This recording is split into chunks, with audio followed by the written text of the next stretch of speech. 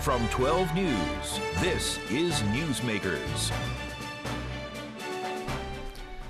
Welcome to Newsmakers. I'm Tim White. Last month, Lifespan and Care New England announced they were merging along with a partnership with Brown University's Alpert Medical School. This week, an interview with the main stakeholders in this mega deal. But first, to get you up to speed, 12 News politics and business editor Ted Nesi sets the stage.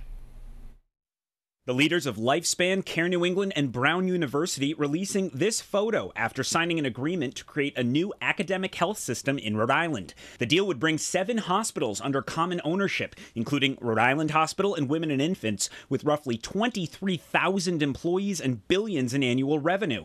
The executives distributed a video explaining their thinking. Rhode Island is one of the only states in the country that does not have a single integrated academic healthcare system. Massachusetts has 4 or 5. Rhode Island has none. Brown's involvement playing a crucial role. As the operator of Rhode Island's only medical school, the university says it will spend $125 million over the next 5 years to make the academic health center a success. We want to advance knowledge to treat and cure diseases so that Rhode Islanders can become even healthier. And we want to galvanize economic development through creating jobs for Rhode Islanders in the biomedical innovation sector. While previous efforts to bring together Rhode Island's biggest hospitals have floundered, the executives say they think there is more support this time. Outgoing Governor Gina Raimondo among those expressing optimism. She helped engineer the deal to avoid Care New England falling under out-of-state control. The hospital system would dominate Rhode Island healthcare, with roughly 3 out of 4 patients going to one of its hospitals, which could draw concern from regulators. The executives say they expect the new organization would add jobs over time, but the head of the United Nurses and Allied Professionals Union said Tuesday, while we see the potential in this proposed new entity, we remain skeptical without the assurance of a formal agreement on services and jobs. On Wednesday, Ted interviewed Brown University President Christina Paxson and the Dean of the Medical School, Jack Elias, as well as Lifespan CEO Dr. Timothy Babineau and the head of Care New England, Dr. James Fanale. They discussed where things stand now and what this merger could mean to Rhode Islanders. I want to thank the leaders of our biggest hospitals and our biggest university for being here with us today on Zoom due to the pandemic. And we have a lot to talk about, so I want to dive right in with all of you. And I want to start with just to go around the Zoom, as we now say. And look, there are going to be viewers watching this morning who say, haven't I heard about Lifespan and Care New England merging over and over, but they never actually merge? And is this going to be the same thing? And I know all of you feel it is different this time, but I want to hear why. So briefly, in 30 seconds to get us started, and I'll kick off with you, President Paxson. Why do you think this time is different for Rhode Islanders who feel like they've seen this movie before? This time is different. And even though we're in a Zoom room, I think it's probably the first time Rhode Islanders have seen the 4 of us together in a room, talking in a united way about why this is so exciting for Rhode Island. Okay, same question to Dr. Babineau from Lifespan. Yeah, thanks, Ted. Great to be with you today. I think if the pandemic demonstrated one thing, it's how important a stable, resilient healthcare system is for the welfare of the state. If Care New England, Lifespan, and the other hospitals hadn't been here at the ready, the pandemic could have ended a lot worse. I think when we worked together, a couple things happened. Our patients got better care, the organizations were better served, and I just think that the circumstances and the time are different. The pandemic has taught us that bringing these 2 entities together in partnership with Brown is the best thing for our patients and for the state. Dr. Fanale? Yeah, thanks, Ted. I would say Tim's insistence early on, we emphasized that creating the vision was most important. So we created a vision. That was the first step. And everybody aligned behind the vision because the vision is what's driving us.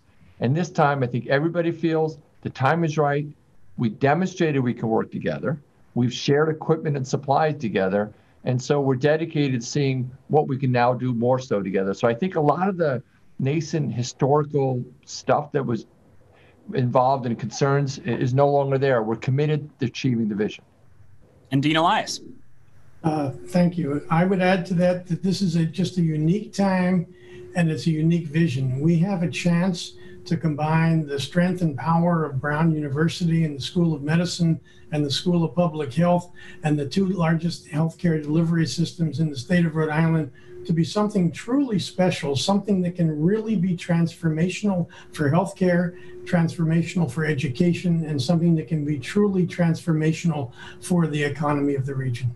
All right, let's start to pull some of this apart for people. And I want to bring to you folks some of the things we're hearing from viewers since we started reporting on this. And I'm going to put this first one to you, Dr. Babineau. Look, this would be a very powerful organization. I think all of you would agree with that. It would have the majority of patients in Rhode Island. It would have huge sway over healthcare as well as the economy. And we do hear from viewers who fear they already see their health insurance costs are high. This would be such a powerful organization that, costs from here would just go through the roof. There wouldn't even be much competition. It's a real concern we hear out there. What do you say to those concerns that the average Rhode Islander might have about this? Yeah, Ted, thanks. Jim and I hear those concerns. We do. We hear them. I'd say a couple things. I'd say the notion that the market is Rhode Island, I think, is a complete misconception. The market really starts in Boston and goes south all the way to New Haven. It starts in Cape Cod to the east and goes to eastern Connecticut at the west. And when you look at the market through that lens, and quite frankly, that is the market.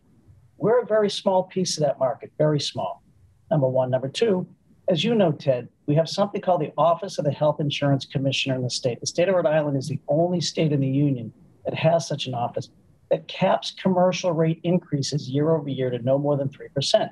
If you look at the last 7 or 8 years, none of us have been able to drive our prices. There's no reason coming together we'll be able to drive up prices.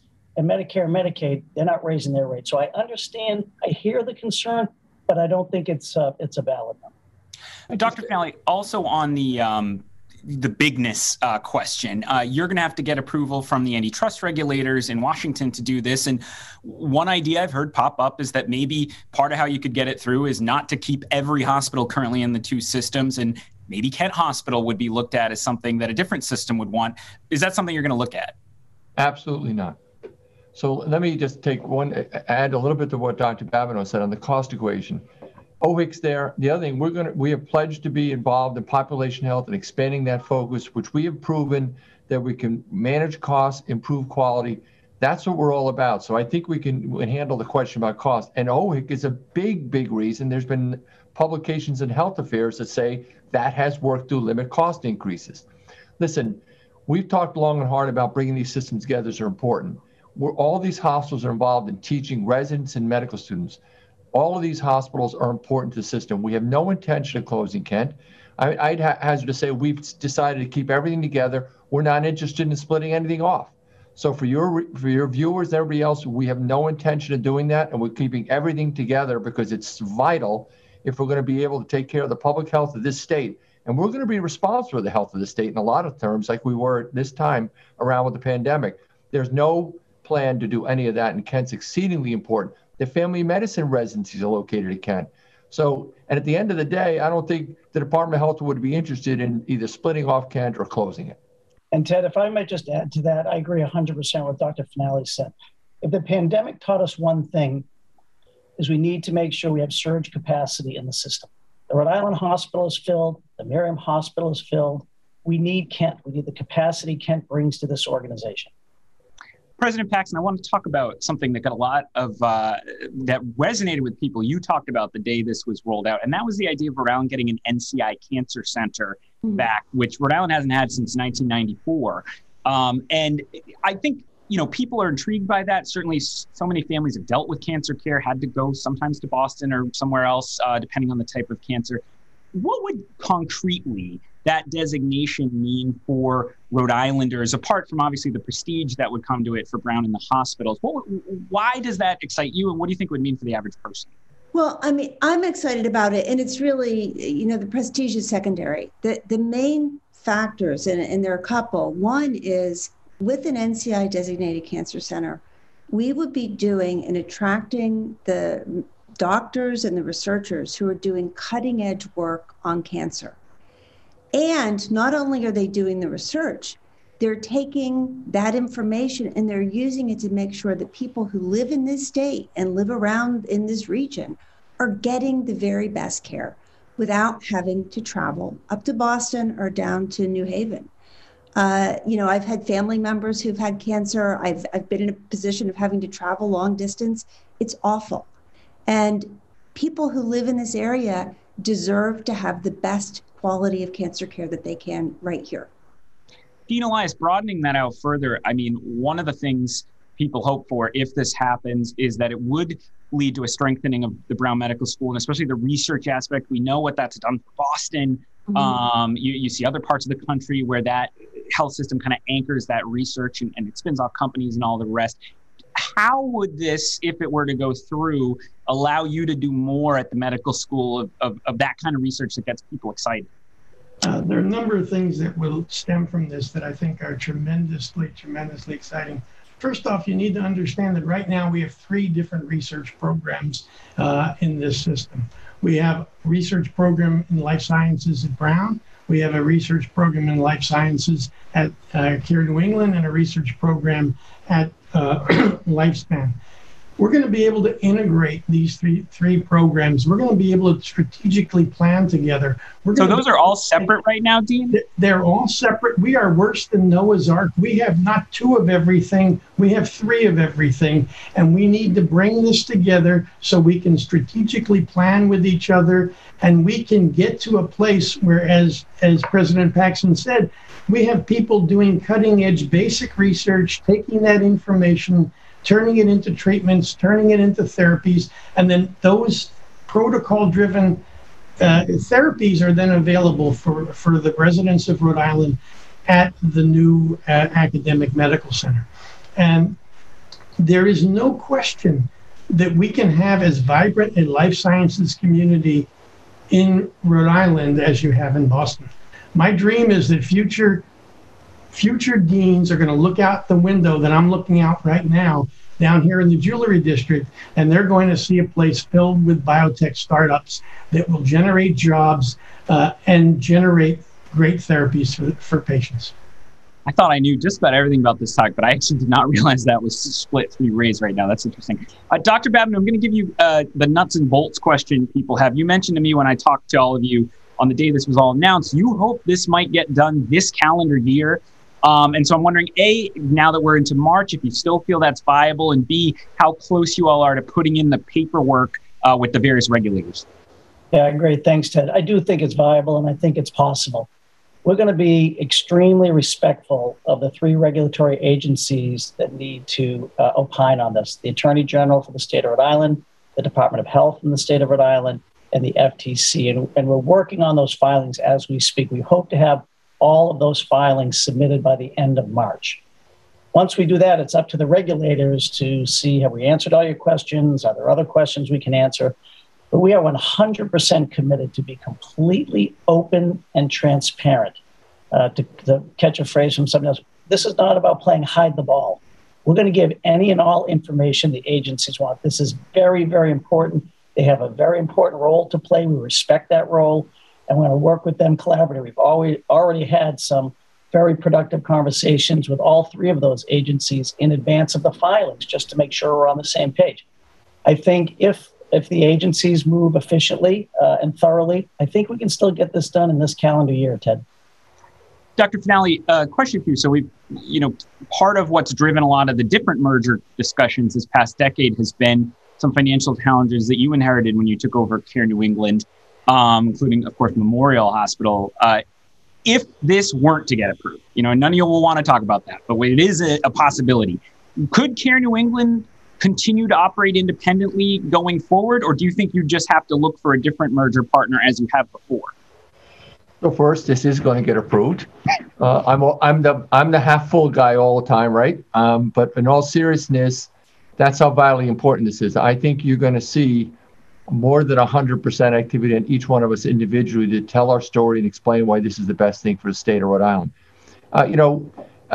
With the pandemic, it proved to us without the support money provided by the federal government and the state government, we'd be in pretty rough shape right now. That's helped us ride through things. We'll do fine this year. We can't stay alone. We've got to do something with somebody. And so to us, this is the most viable option. It's the best option for the state of Rhode Island. It's the best option for the citizens of Rhode Island. And I frequently say, what you're asking me is the question I ask. If not this, what? Okay, so going off and doing something that strengthens us and doesn't strengthen the whole state doesn't make sense. This is the right thing to do at this time.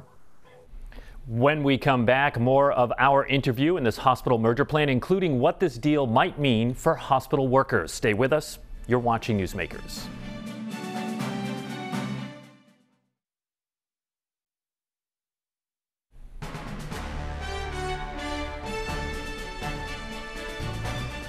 Welcome back to Newsmakers. I'm Tim White. We continue with Ted Nesi's interview with the leaders at Brown University, Lifespan and Care New England on a proposed hospital merger that could reshape healthcare in the state forever.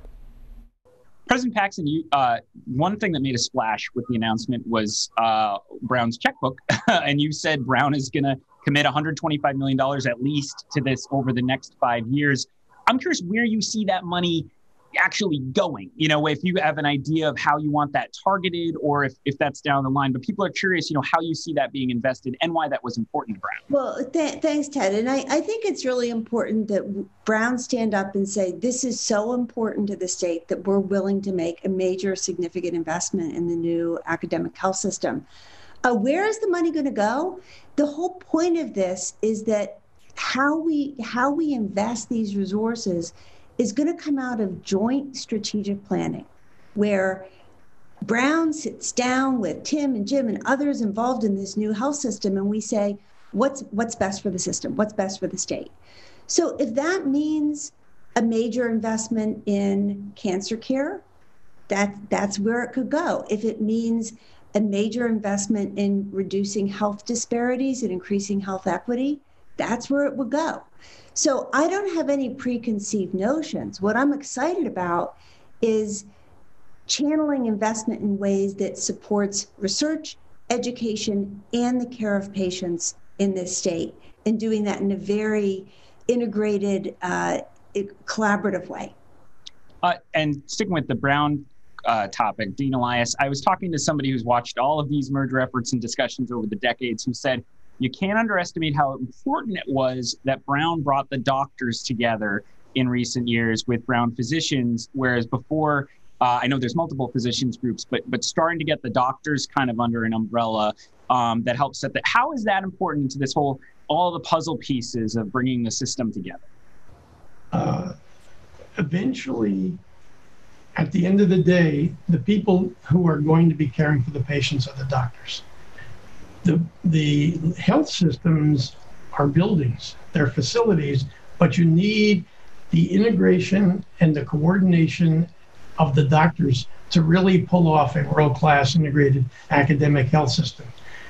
When I first got here, we had so many different little organizations, foundations, and other structures that you sat down and said, we're going in 19 different directions at once. We finally got a large number of them to sit down and say, we need to come together, we need to have integrated care, we need to have health access.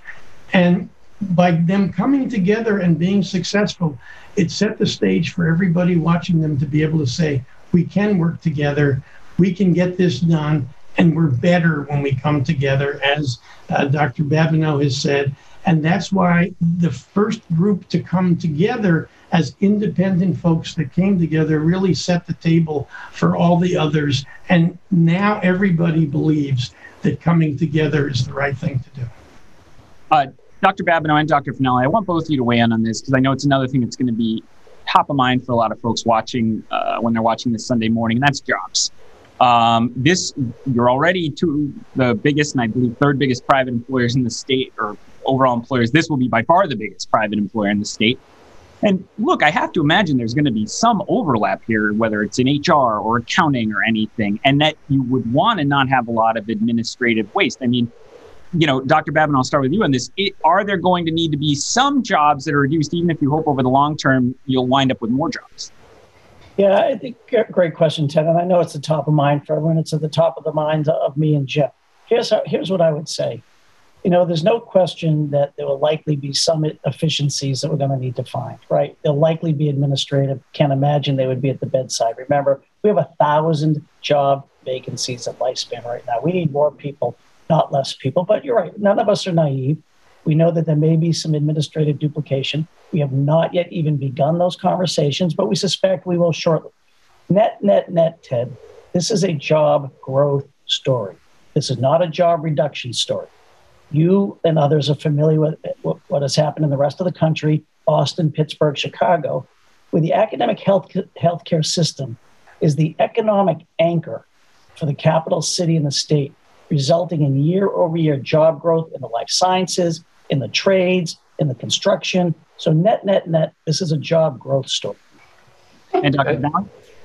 And to add, Ted, I think Tim's right. We have to look at the long term, what we're trying to create here, which is an integrated academic health system that delivers better quality care. And we believe, no question about it, will be higher quality care, which I could certainly address later. But that really is an economic engine for the region. It's happened everywhere else, as Tim has just said. Short term, there may be some administrative efficiencies we need to get to so we can deliver on all the other promises. Long term, there's no question that we're all convinced this will be a job creator. Working closely with the unions to make sure we all understand it. They understand a lot of this, but we're going to work closely with them to make sure that we can come out with the best outcome that's possible. Believe it or not, we only have a couple minutes left. So I want to ask all of you a pandemic-related question as we finish up. And I'll stick first with the two hospital executives. And I just want to ask you about the current trends on the pandemic. Certainly for the lay person like myself, as you watch it, infections are down, hospitalizations are down. We see people getting vaccinated. There's a lot of hope and optimism. I'm curious how it looks from where you sit and when you talk to the physicians about what they're seeing. Dr. Babineau and then Dr. Fanale. Yeah, Ted, I'm going to steal a quote from Dr. Jha, who spoke to us yesterday.